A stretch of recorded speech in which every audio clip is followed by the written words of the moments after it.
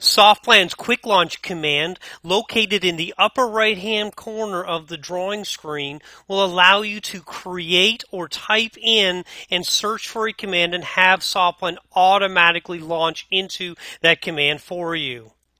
As you type in the prospective command you are looking for, SoftPlan will filter down until you are able to locate and click on the selection for which you are looking for.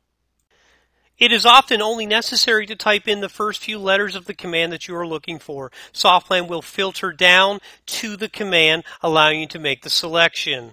For this first example, cursor options. Upon selecting that command, we can enable the cursor options, thereby rotating our cursor to the default angle of 45 degrees. In this case, using the line command, we can now draw in the angled lines to represent where the vaulted ceiling is going to be.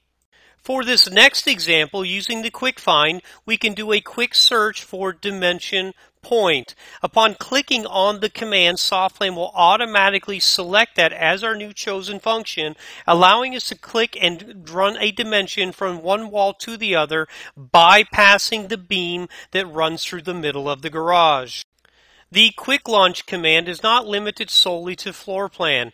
In this next example, we'll do a search for dimension. Upon finding and launching that command automatically, a dimension string can now be input on the annotated elevation.